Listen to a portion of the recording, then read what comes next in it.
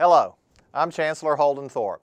Some of our nation's brightest entrepreneurs have been on campus here at Carolina this week. I had a chance to talk innovation and much more with two of them, Steve Case and Desh Deshpande. Well, each of you guys have had unbelievable entrepreneurial careers, and we've got lots of students here. So could you tell us a little bit, each tell us a little bit about sort of your first venture and what that was like and how you what you learned and how you got the bug to keep doing it? Start? Go ahead.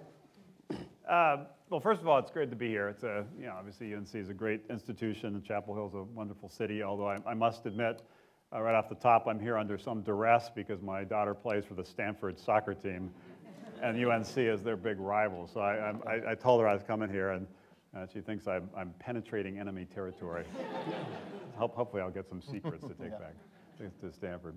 Anyway, it's great to be here, and Holden's done a terrific job both at this institution and has been a great assistance with our efforts in DC to try to shine a spotlight on entrepreneurship and innovation and really get the nation rallying around entrepreneurs and celebrating the work they do and trying to accelerate the growth of more startups and particularly speed ups. I'm sure we'll talk more about that, and obviously the topic tomorrow is that. In terms of my first startup, I guess technically my first one was when I was 10 or 11 years old, like many people, did all kinds of silly little businesses, selling things door to door and newspaper route and so forth.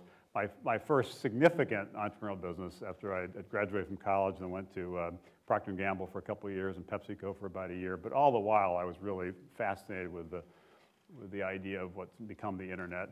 Actually, the internet wasn't even commercial until the year these college students started, which was 1992. The first decade we were working on it, it was actually illegal to connect a commercial online service to the internet. It was at the time just limited to educational institutions and government. And I remember spending several years trying to convince PC manufacturers to build modems into PCs because we said someday people want to actually connect these devices to other devices and people. And in the 80s, people thought that was a little far-fetched. But the first venture I got involved in after those companies was in 1983. I moved to Washington, D.C., a company called GameLine. And since most people didn't have PCs at the time, but they did have Atari video game machines, and I'm sure some of you remember the Atari VCS with kind of asteroids and some of those games. And the idea was you'd plug a communications modem into the Atari device and essentially turn it into an interactive terminal. Which seemed like a great idea to me. So I left these big companies and went to this little company, and 6 months later it was a disaster. We were looking at the sales statistics after the first kind of Christmas season. One of the venture capitalists, Frank Caulfield, who founded a company called Kleiner Perkins Caulfield Buyers, looked at this sales statistics and said, "You'd have thought they would have shoplifted more than that."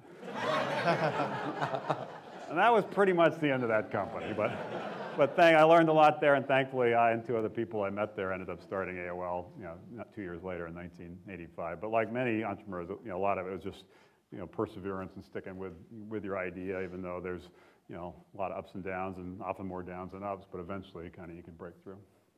Yeah. Well, when I was 12, I probably didn't know anything about entrepreneurship. I, grew up in India. Like probably several faculty members here, I did my master's, taught for a year, then did PhD. I really thought I was going to be a professor.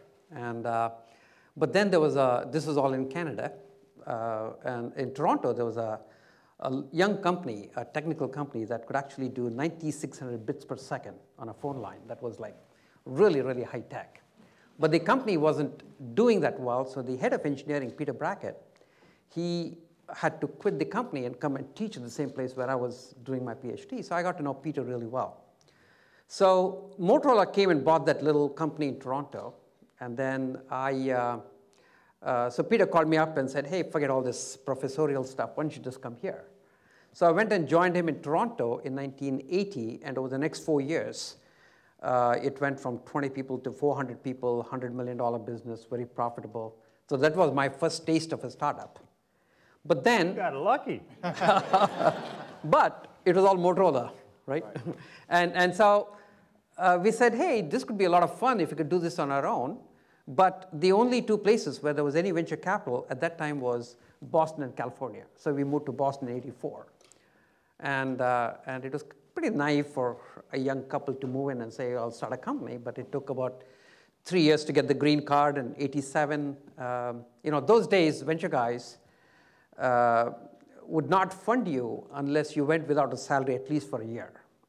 And so we had saved up enough money that I quit my job, and and a year later, we actually got funded. We raised money from Seven Rosen and T Associates and so on.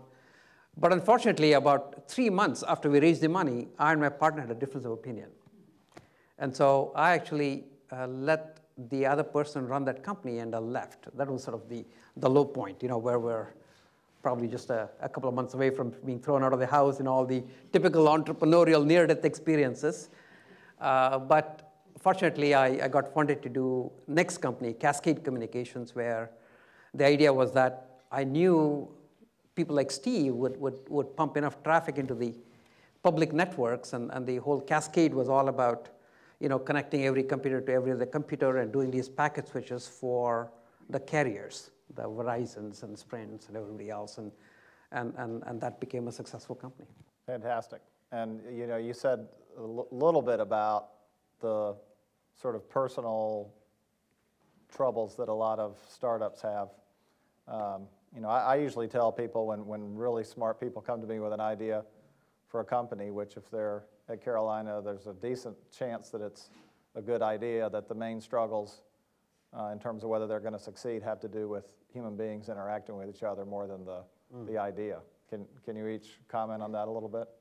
Well, I think it's very rare that you'll ever see a company be successful without that sort of near-death experience. And so, but then what happens is, I grew up in a very middle-class family where, the biggest thing that can go wrong in your life is that maybe your coffee is a little cold in the morning, So actually going through an experience like that, what it does is sort of broadens your comfort zone. You sort of go through it and you say, is this all there is to it, And so I think that sort of expands your comfort zone. And almost every entrepreneur I know always goes through that experience. And then you say, hey, this is a lot of fun. I mean, this is not really as scary as people make it out to be. And well, it also depends on the nature of what you're trying to do. I mean, there's a lot of different ways to build companies, and they're all terrific.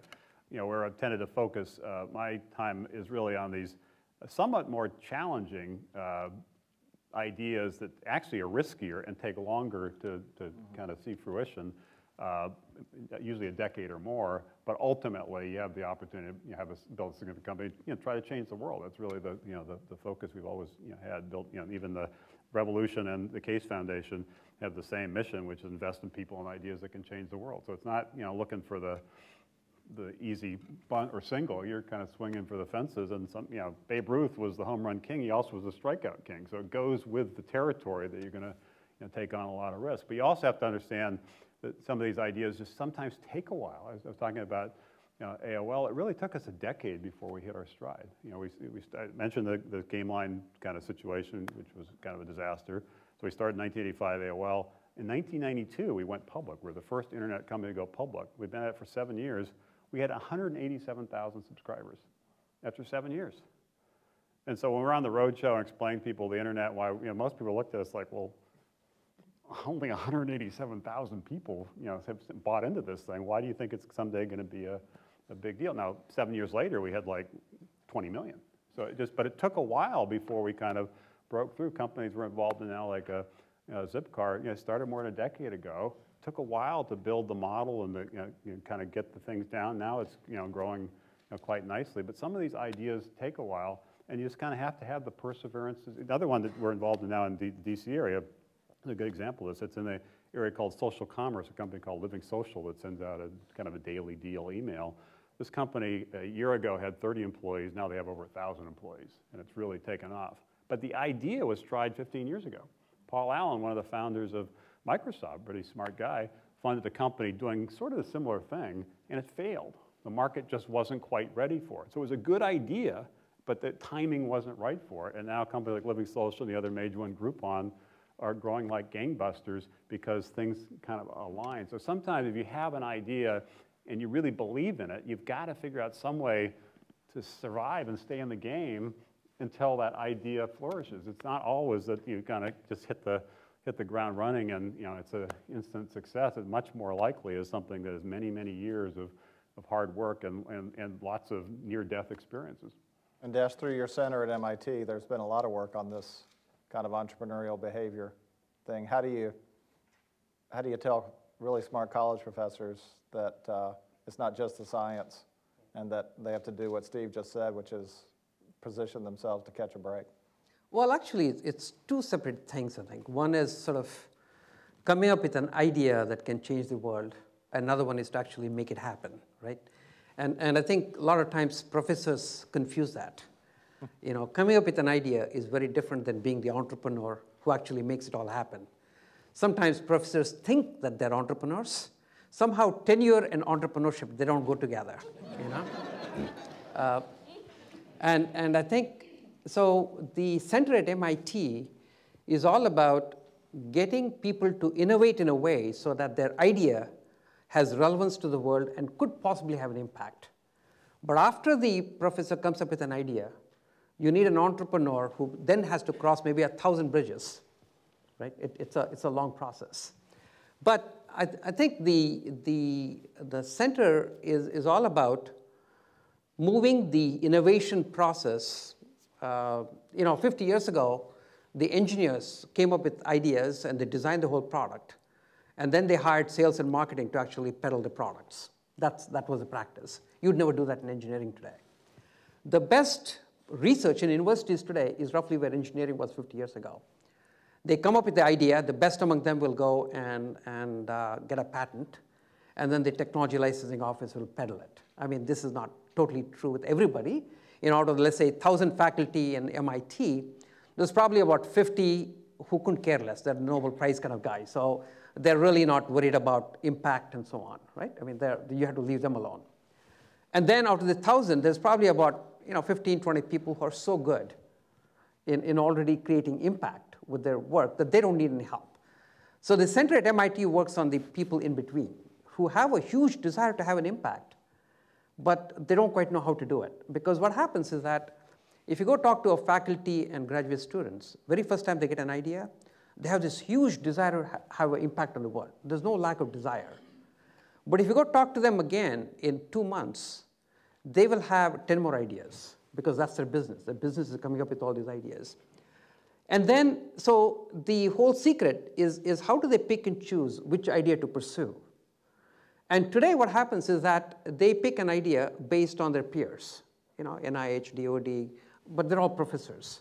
So they very quickly get into the business of impressing each other as opposed to having the big impact in the world. Not in a negative way, but just the clubby nature of the society, right? So connecting innovators and graduate students to relevance is very similar to connecting engineers to the customers as they design the product. So when you connect the faculty and the graduate students to the relevance in terms of where possibly this idea could have an impact, then they tend to pick and choose the paths which are more likely that when they get it done, that'll have a bigger impact on the world. So it's just increasing the probability of their work actually having either societal or economic impact on the world.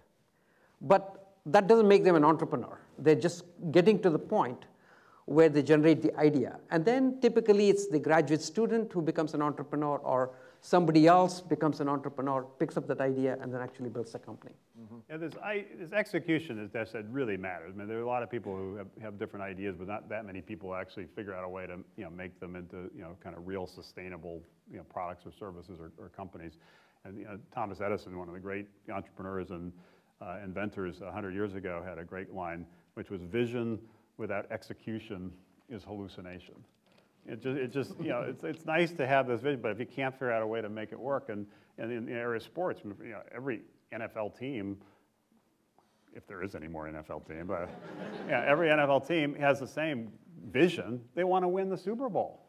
Duh. Right. The execution is how they field the team and what plays they do and how they organize the system so that they have a better chance as opposed to less good chance of things. So execution really matters, and I think people often don't focus, and it's hard, and it's a struggle usually over a long period of time, and that's where there's a winnowing process of People thought, oh, I thought this was easy, or I thought it would be an overnight success, or even with AOL, it eventually was, as I said, was quite successful. But a lot of people 2-3 years into it said, yeah, maybe it's not going, yeah, it's not really working. Maybe I should go back to whatever I was doing. Or there's a natural kind of winnowing process, and the real entrepreneurs are the ones who, they just so believe in that idea, they just, kind of just won't let go of it. Even sometimes when it's a little irrational, and people are saying it doesn't look like this is going to happen, and eventually they break through.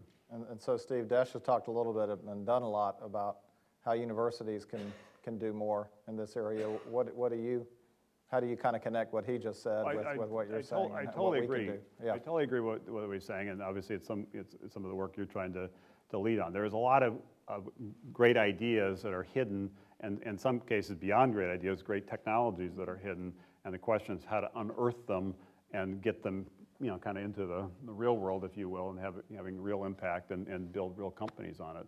And the amount of money that we spend as a country on research, the return we get for it is not what it should be, and we need to figure out smarter ways to kind of commercialize that and kind of connect the dots between these ideas and the scientists are coming up with these ideas in many cases, and entrepreneurs who can really run with ideas. Right now it happens in a somewhat, obviously there's some places it happens better than other places, but a somewhat haphazard, kind of anecdotal, kind of serendipitous sort of way, as opposed to a more structured, sustained, kind of way.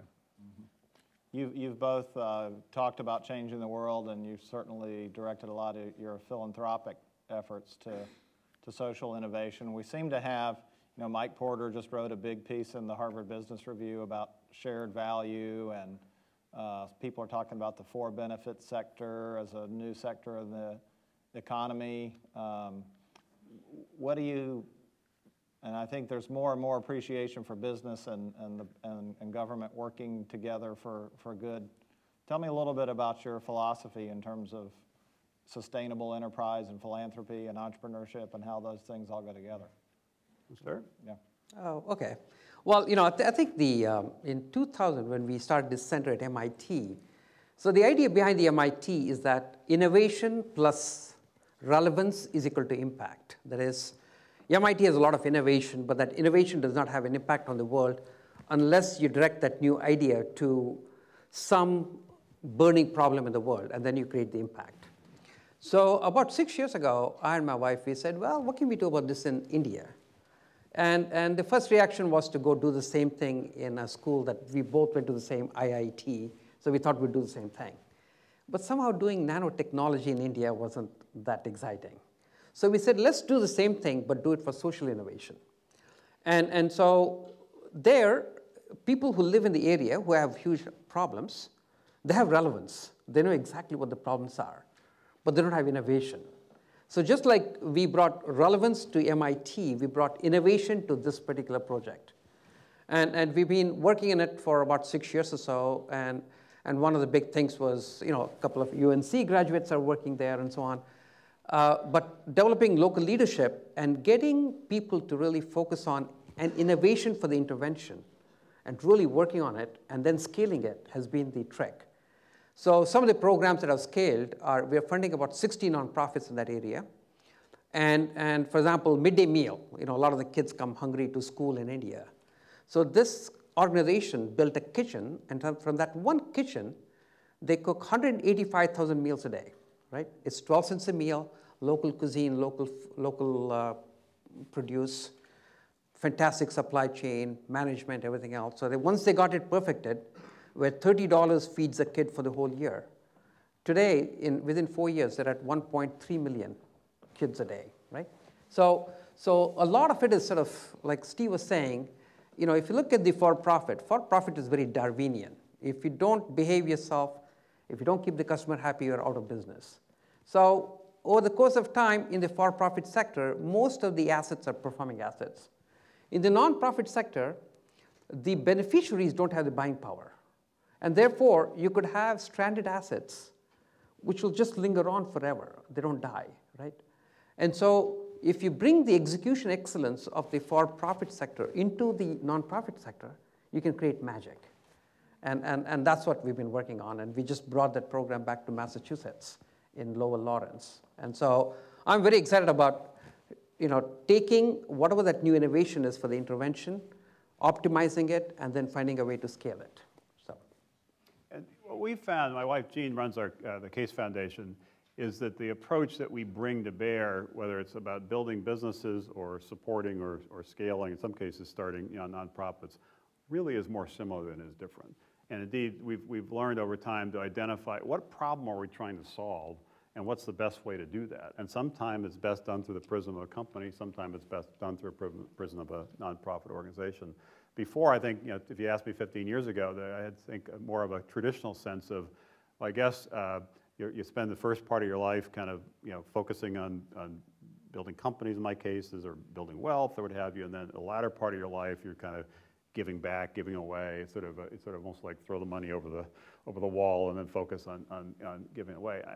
I realized that was, while it may work for some, it's sort of a missed opportunity. That if you can look at it in a more integrated kind of hybrid sort of way, you can have more impact. So how do you build kind of sort of a cause orientation into your business, and so it is more of a social enterprise. And some of the things we're involved in, like a Zipcar, is a social enterprise. It's a business, and we're trying to get more members and have people use more cars and make money. But it's also the strategy is how do you revolutionize urban living and also make it more efficient in terms of college campuses and so forth. There's a social purpose to that, even though it's a business. So bringing that philosophy, I think, was a little eye-opening for us in terms of how we approach things, and things like this. Now what we're working on with the White House's Startup America initiative is really a good example of how do you bridge those two. And Case Foundation, along with the Kauffman Foundation and Desh Foundation, many others, are really working together to create an initiative that leverages some of these principles and sometimes brings some of the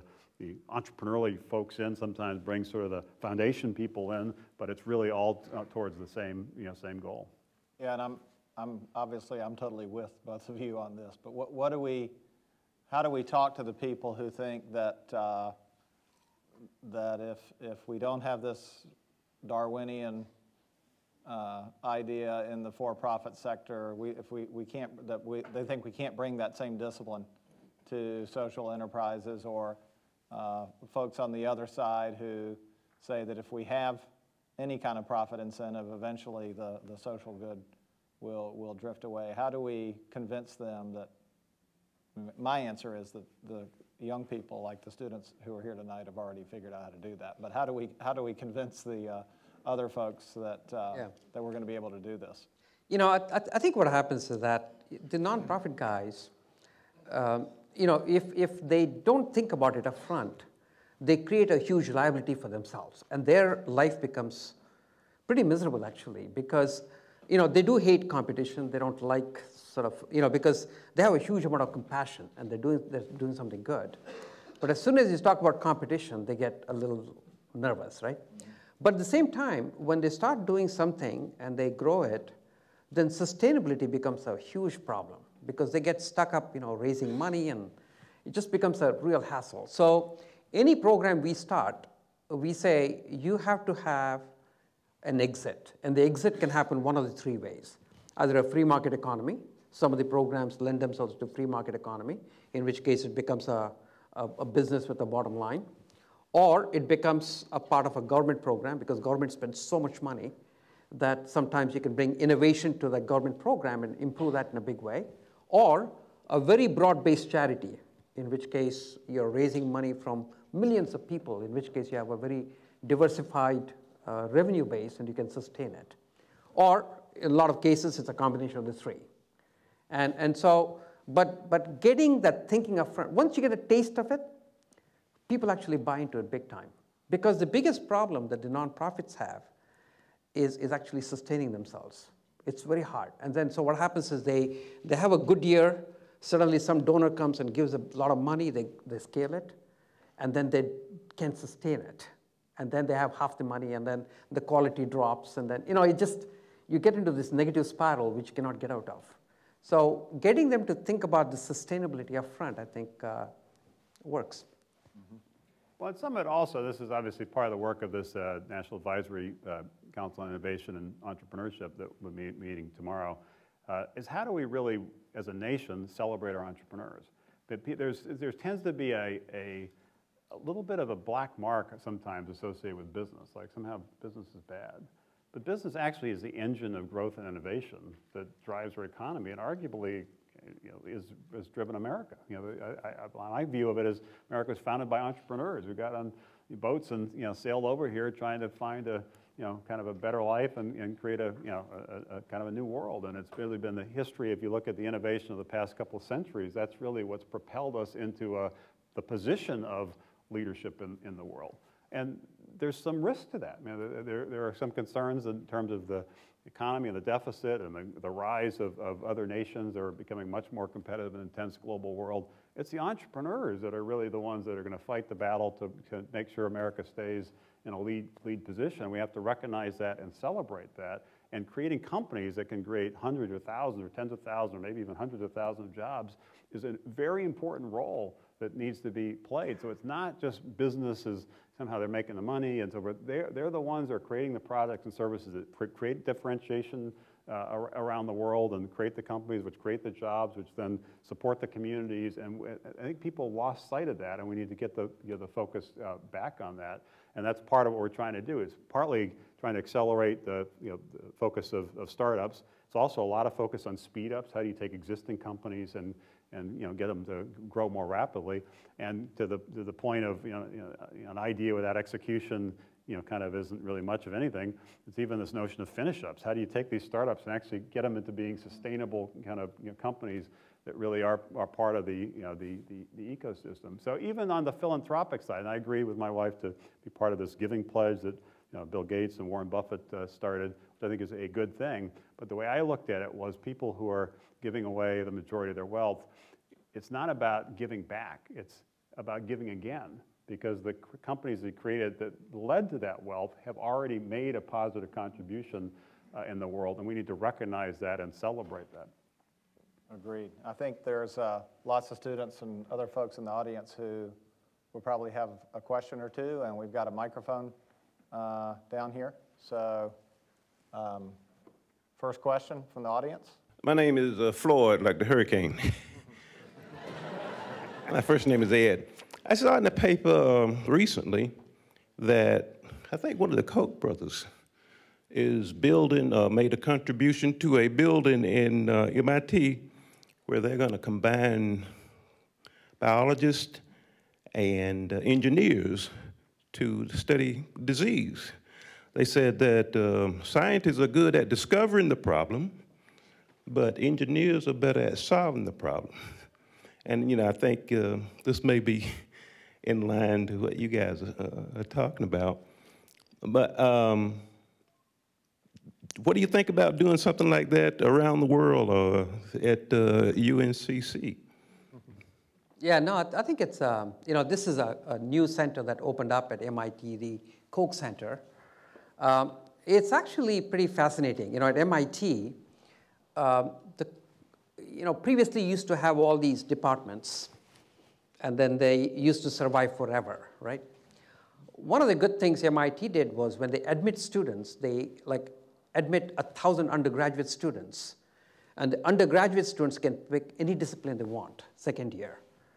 And so as a result of that, in some ways, it's a little bit of a market force that decides where the stress should be. So that gave a little bit of more ability to react to the marketplace, right?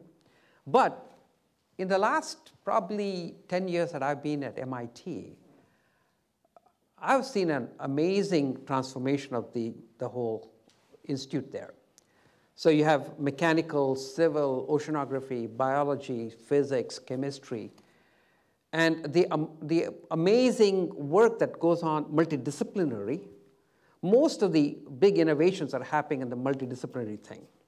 So finally, and the medicine so far has been very empirical. They do something and collect a lot of data and say, if you did this, it'll cure.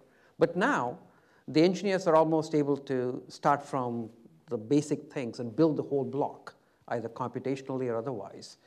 And so the Cancer Research Center that just opened up, it actually houses half of them are scientists, half of them are engineers. And the engineers actually come from civil, they come from mechanical, they come from chemical, all over the place. And having that multidisciplinary approach to solving problems seems to be a very powerful way of actually, it's a little bit of bringing this relevance and new way of looking at the same problem and solving and so on. So anything you can do to bring people together from different perspectives to solve a problem, I think is a very powerful approach. And there's no question that the interface of biology and engineering is one that every university is really, really interested in right now. And everybody's got a different way of doing it. And obviously MIT has a really good one. Okay, Clay, you got a question? Good afternoon. My name is Clay Vickers. I'm a senior English and economics major, and I'm an entrepreneurship minor here at UNC. My question might be more directed to you, Mr. Case. First, thanks for coming. And I want to mention a book that I read once, listened to actually, The Master Switch by Tim Wu. It's about the rise and fall of information technologies, and it kind of ends at its cliffhanger because we don't know whether the internet will stay open or remain closed. And I know you've done a lot of work with internet policy, especially at the governmental level. And I feel like one of the memes that keeps coming up for me is that entrepreneurship is in a renaissance in part because of the openness of the internet and the access, the free access and the non-discriminatory access. So I was wondering if you can talk about the relationship between the openness of this current most popular information technology and the recent interest in entrepreneurship in our country.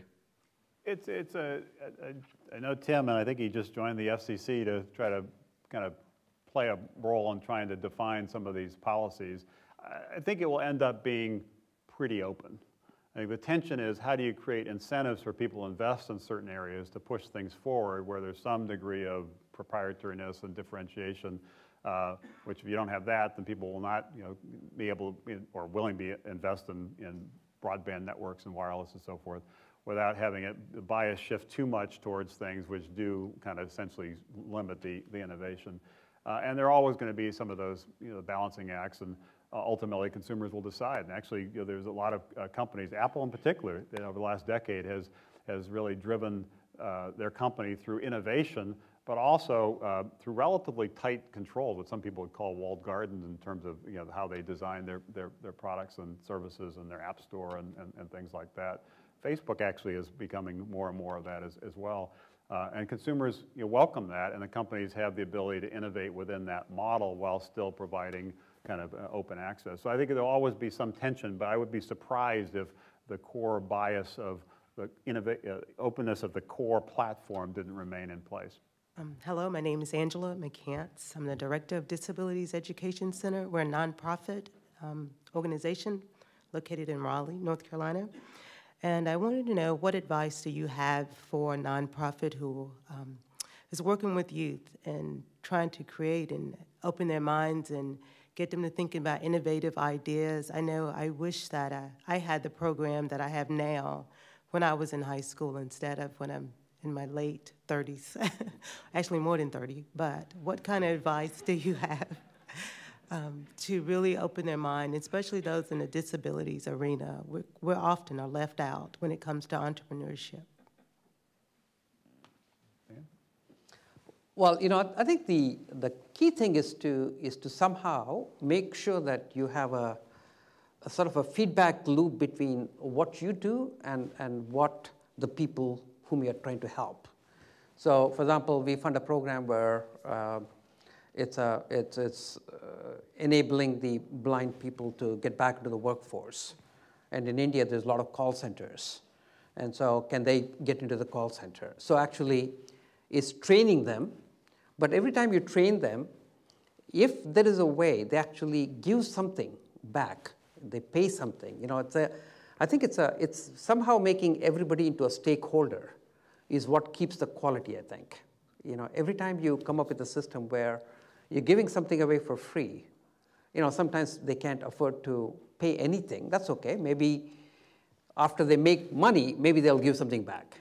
But somehow making them a part of that thing where the people that you help actually get the right to demand, I think is a good concept that I find. So wherever you have that, particularly as a person who sort of runs the organization, how do you make sure that everybody in the organization really runs the organization so that every beneficiary is empowered? right? And the only way you empower them is to make those beneficiaries feel like customers. So if they can give something, then they can sort of demand a good service back from the organization, and that keeps the organization healthy. You were kind of talking about this earlier on. You used the phrase stranded assets, which seems like an interesting, I'm not sure if it's a polite euphemism or if it's, but I'd be interested to know more about what that looks like to you, how you identify it, and what you do about that when you see it. Well, you know, I think, for example, the number of nonprofits that you have in US, guess how many there are? 1 million, right? It's the same thing in India. So in India, for example, what happens is somebody says, I want to start a school. And they'll raise $10,000. And they'll start a school, and they just can't get it funded. So some other donor comes and says, you know what, I'll give you another $10,000, but hospital is more important than school. So he says, okay, in this room, I'll start a hospital. So a lot of these guys, just like a badly managed company, they get into everything. They do everything, and nothing they do is good. In the company goes bankrupt. And so the company is gone. But this nonprofit will never go bankrupt. You know, he'll finally have one patient and one student, right? And he'll keep going forever. So there isn't a way to sort of extinguish the stranded asset in a nonprofit world. So the only way I think you can change that ratio of performing to non-performing assets is by, so the way I've been sort of thinking about this is to say, let's pick nonprofits that are really good, and you scale them. So if you have, let's say, these organizations that can help 10 million, 100 million people, Teach for America, whatever, you know, so you get a few of them which work really well, and you scale them big time. And then the performing asset to non-performing asset ratio starts changing. So I don't know how to extinguish the ones that don't work, but I can see how the ones that are working well to really get them working just like a company and scale them. So. Yeah, I think that's a important concept on nonprofit and company side. That it's always good to have a new idea, but often that nonprofit idea or that for-profit idea could be done someplace else and build on that platform. So it gets back into the speed up versus startup kind of mode. And we did some of this with our foundation, probably 8-9 years ago, identifying organizations like Habitat for Humanity and Special Olympics that had demonstrated an interesting model and provided capital to essentially help them scale. We could have done, started, I don't know, 5 or 10 other things, kind of replicating what they're doing in a smaller context. We said, no, I actually think in this particular instance, the best use of our capital, the best way to have impact is to, bet on a winning formula and bring it to even, a wider audience. I think that is a key leverage point. I also would point out with this point Desh made on the sustainability of nonprofits and not having an over-reliance on donors where, donors come and go and priorities come and go and so forth, which obviously is always going to be a core aspect of that. But to the extent you can identify a business model within that construct that gives you a recurring revenue stream that's not reliant on donors, you almost certainly are going to have more sustainability. And a great example of that, probably the best one, is National Geographic. 100 years ago, they had the idea of basically nonprofits that want to basically educate people about the world. And they created the National Geographic magazine and sort of a society and subscription and so forth, and then it expanded over time, and they have DVDs and the National Geographic cable channel and a bunch of other stuff. Well, it's now they have $1 billion of businesses that generate significant profit that give them the ability to have a much broader impact on their nonprofit kind of programs in terms of schools than they ever would have had if they were holding a black tie dinner in Washington, D.C. saying, help us educate people about the world. So looking at Special Olympics did that in the late 80s, early 90s with CDs, music, Christmas CDs were I think they generated $75 million in revenue from getting artists to basically contribute songs and have a CD every Christmas that was issued that was basically all the money was going to Special Olympics. So looking at ways to build businesses within these nonprofits, which is why this hybrid mentality is so important, gives you the ability to have much more impact and more importantly, even more sustainability, because you can kind of count on that after some number of years of it being in place. An opportunity that's open is probably to figure out how to do mergers and acquisitions in nonprofit. But But the people who start nonprofit are so passionate. I don't think they'll agree, but if you can figure it out, I think that would be a way to. My name is Ken Morrison. I'm a member of the National Advisory Council. Desh, you were a founding director of the Mass Challenge, and Steve, you gave the inspirational talk at the final awards. Is that an example of a nonprofit that should be scaled? Actually, I'm going to ask Ping to talk about what you're going to do in North Carolina about it. So, Ping is a local entrepreneur, successful entrepreneur, who is also a member of the council, and she can explain what Mass Challenge is and what she's going to do locally here. Well, Mass Challenge actually was started by a few entrepreneurs who are very passionate about creating new companies, and many of you have seen the statistics that the net job creation are either by new companies or what's called Gazella company. That UNC actually has a lot of research on that also. So Mass Challenge is only been there, what, 12 months? 1 year, right? And they have created how many jobs? Well, you know, they had 435 companies come in. They down-selected 110, and they actually housed these 110 companies, so 3-4 entrepreneurs every company, in a 25,000 square foot facility that they actually got from one of the real estate developers there. So having these 110 companies just talk to each other and hang around for 4 years with about 150 mentors was just a massively networking opportunity. So out of that, 25 companies are now up and running. So the idea is, can we just do this? And it costs roughly about $1.5 million, $500,000 to run the operations, and about $1 million in prices. So for $1.5 million, if you can actually launch 25 companies every year, it just is a great way to create that ecosystem. They created, within 1 year, they had 20 companies that's running, created 500 jobs, raised $20 million for those companies. And they run a business competition, but actually competition is just a way to find the entrepreneurs who want to start a business. The key is actually it's the incubator and acceleration, and also all the volunteers who are there to coach those companies. The measurement is how many companies you can create that would actually create jobs and then successfully raise capitals and continue to go. So Mass Challenge is a good example of it can be replicated. It's a success story that can be replicated. So I went up there, was that last weekend? It was just last weekend. Yeah, Ken actually kicked me to go up there to look at it. So I did, I went there to look at it. And I was very impressed by it. We're talking about to have North Carolina as the first state for the rollout.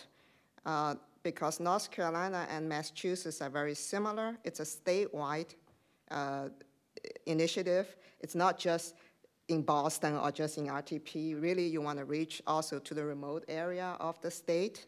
And I think North Carolina is a very innovative place. We have a lot of programs. We have a lot of entrepreneurs. We're very high-tech centered in RTP. We also have a lot of initiatives like Keenan Private Institute is doing wiring in a remote area. We also have Kingston that has, you know, the aerospace is moving in. So there's a lot of activity there. But I heard a lot about our parts is better than our sum. So that's like, how can we create a program that we can bring all those programs together? And I also heard people say we really need a Switzerland of entrepreneurship in North Carolina. I think we have a Switzerland of entrepreneurship in North Carolina. We all are willing to work together. So Mass Challenge is another example of that, some kind of activity that we could do to bring many of the university activities, the mentorship, the young entrepreneurs together, and take a model that's already successful and replicate it. So that's, I'm actually right now recruiting someone. So if you're an entrepreneur and you're kind of in between jobs, or you want to run this, come to talk to me. Thanks, Ping. Sally, are you asking a question? Oh, nice to hear you. Jonathan? Very insightful question. Yeah. My name is Jonathan Mills. Can you talk a little bit about the role of social media and philanthropy over the last couple of years, whether it was America's Giving Challenge or Pepsi had a challenge, American Express had a similar one, it seems to become very popular. It seems to have gotten a little bit quieter lately. Do you think it was a trend, or do you think it's... Well, I'm not sure. I'm not sure it's gotten quieter. I should point out Michael Smith here in the front, who handles our social innovation. The Case Foundation has driven a lot of those programs. Just for those who don't know, America's Giving Challenge is a partnership we did with Facebook and Parade Magazine to get people focused on giving, and we've done a number of things with the White House trying to get challenge grants out there and create competition. I actually think it's building. There's some organizations that adopted some of those tools early as a way to kind of build an audience that cares about their issue and so forth, but others don't really know where to start. So we're doing a lot of training sessions, just trying to get people up and running on the basic tools. And for those who are interested, we have our site, casefoundation.org, a lot of videos and tools, just really kind of like 101 stuff to get people. You'd be surprised how many people don't really understand what's happening with social media. Maybe they've heard about Facebook or Twitter or something, but don't really understand it. And therefore don't really know how to use that as a tool to propel their mission forward. So I think we're kind of in the second inning in terms of the adoption of those technologies by most organizations. It's actually true with big companies as well, not just nonprofits. One last question from the audience. Yeah, right here. I wondered if both of you could comment on the impact of the American healthcare system on entrepreneurship. Desh, you came from Toronto, and as an entrepreneur, if you were hiring your first employee, you didn't have to worry about providing health insurance. That's a major cost for many small businesses in the United States. No, I agree. I think it's a big cost. But again, the opportunity to reduce the cost is an opportunity for entrepreneurs.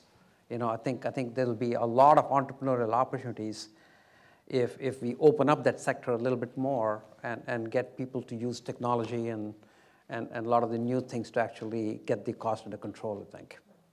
Yeah, I think the core issue is a lot of the debate around healthcare in our country the last several years has really been about who pays.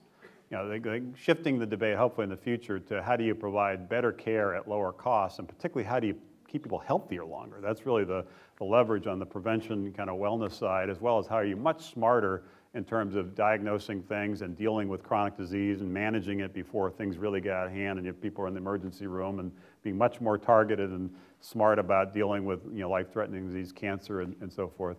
There are really three different parts of the healthcare system. They all lend themselves, I think, to new models and can use technology and I think consumerism as ways to kind of drive them forward. It's not going to happen overnight because our system really has now for more than half a century been really dominated by a payment infrastructure where the government pays or the employer pays, not consumer pays. So consumers really have kind of outsourced this to other people. That's beginning to change, particularly on the wellness side. Consumers are starting to buy different products and services. And it's quite exciting, particularly in the area of mobile health, to see what happens there. I think there'll be really the next 5 years, a lot of innovation around mobility with smartphone devices and different kinds of healthcare products and services. So I think there can be some innovation. The debates will continue about how to share the cost, and it's going to become even more acute with the deficit debate and Medicare and so forth.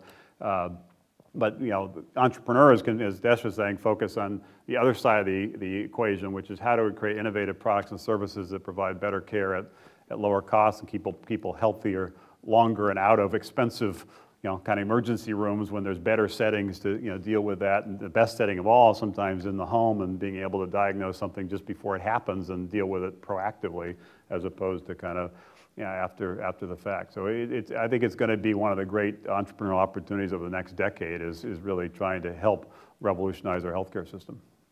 And that's a good intro into my last question. I mean, I think everybody here would love to know. I know I've got a tablet and a smartphone, and I'm on Twitter, and I learned about Groupon this weekend, which seems like a cool thing.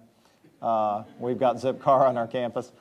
Each of you tell us what's next. What's the next big thing that you see coming that is exciting, that would change the world as much as the things that I just said? Well, I think entrepreneurial opportunities are very much like looking for a spouse or looking for a house, you know. They're everywhere, but it's hard to find the one that you really want. And then so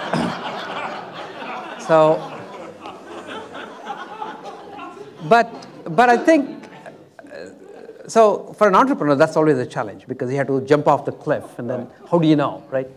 But I think the general themes of sustainability, energy, I'm doing a company called A123 Systems, which is electrification of the transportation system, weaning ourselves off from oil. A lot of these big themes, life sciences and clean water, clean air, a lot of these problems absolutely have to get solved. And so there's going to be a lot of opportunities. I think life is going to change dramatically over the next 20 years. And every change is going to be led by an entrepreneur. So I don't think there's going to be any lack of entrepreneurial opportunities. Needless to say, I agree with that. I would just add that from my perspective, the last 25 years, particularly focused on the technology side of things, has really been kind of the first internet revolution. Just getting everybody connected, getting with PCs or devices and networks and now mobility and so forth. So it went from 25 years ago, virtually nobody used it. The people did use it an hour or two a week. That was our early customers. That was the typical usage profile. To now, virtually everybody uses it and they use it all the time. Maybe too much, but that's a whole other topic. Yeah. But it's now become ubiquitous and mobile. So that's sort of the first internet revolution. Check. I think in terms of what we were trying to create 25 years ago, I think we've largely achieved.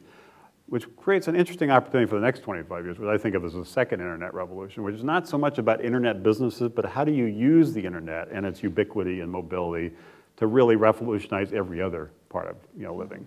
And that's why healthcare, I think, is such an opportunity.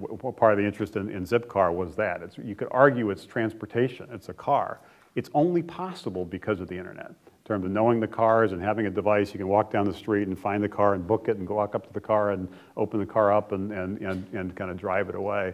How do you create those kinds of opportunities in healthcare or financial services or travel or local commerce or transportation? I think that's going to be the exciting thing to watch in the next 25 years. So we've kind of, although there's still a lot of innovation in the internet and social media, certainly one of the major ones. The local GPS-driven services mobility is going to be a big deal. I think it's more interesting not just to focus on the internet as a sector, but how you take that technology and infuse it in every other sector, and that's where I think the next big companies are going to be created.